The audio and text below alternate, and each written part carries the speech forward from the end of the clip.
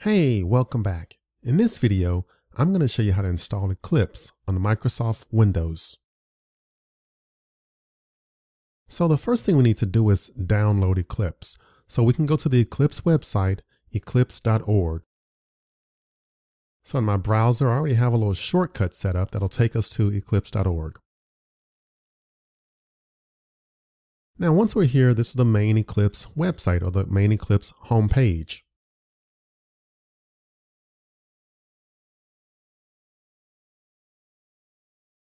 And what I'd like to do is move over to the right-hand side. There's a download button. I'd like to go ahead and click this download button so it can take me to the downloads page.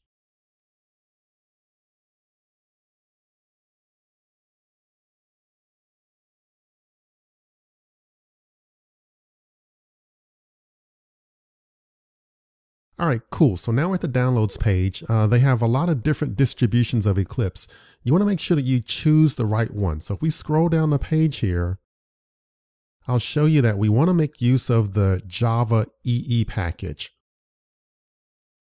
All right, so that's the one that's listed here, Eclipse IDE for Java EE developers. That's the one that we want. It's very important that you select this distribution because it has built-in support for Java web applications. All right, so over on the far right, you can go ahead and download it. So I have a 64-bit Windows operating system here. I'll go ahead and select the link, and it'll take me to the list of download options here. So again, this is one intermediate step, but you basically just go over to the left-hand side and choose that download link. And this will actually start downloading Eclipse to your computer. So they'll prompt us. We'll say save. And this will actually kind of start the download process. And then at the bottom, you'll see your browser will start downloading it. This will take a while to download depending on your internet speed. I'll come back once the download is complete.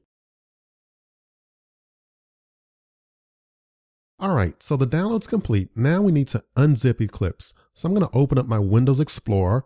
I'm going to move into the downloads directory. This is where the file was actually downloaded. So in downloads, there's a file here called Eclipse JEE, depending on the version number that you have. So that's the file that was just downloaded from the Eclipse website. And what I'd like to do is unzip this file. So I can do a right click, I'll say extract all. And now I need to tell it where to extract Eclipse or install Eclipse. So here, I'm just going to use the C drive. So C://. So it's going to install it to the root of the C drive. And it's going to install it in a folder called Eclipse.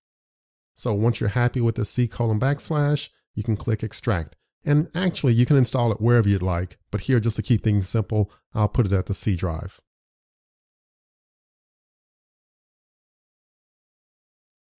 All right, great. So now we've extracted it to the C drive. So I'll go over to local disk C drive, and there's a new folder here called Eclipse. That's where the code was placed. And I can move in here, and there's an Eclipse application with a little icon there. And I can double click this, and this will actually run Eclipse. And it'll start up Eclipse, and it'll start running for us. Oh, and I forgot there's one thing. Eclipse will always prompt you to select a workspace. So the workspace is basically a folder where you'll store your actual source code or projects. You can give it any name you want, and you can place it at any location that you want on your file system.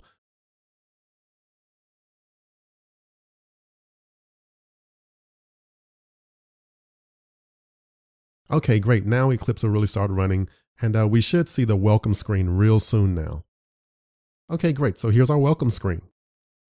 So they have an overview, samples, tutorials, what's new, so on. At this point, I always like to make sure that I'm using the correct version or I downloaded the right version, the Eclipse Java EE IDE. Again, we need to make sure we have the Java EE version because it has built-in support for Java web applications. All right, great. So you can go ahead and close this welcome window here. Just click the X at the top left. And there it is. So this is the basic Eclipse. Right now, there's no projects, no servers. It's pretty plain vanilla right now.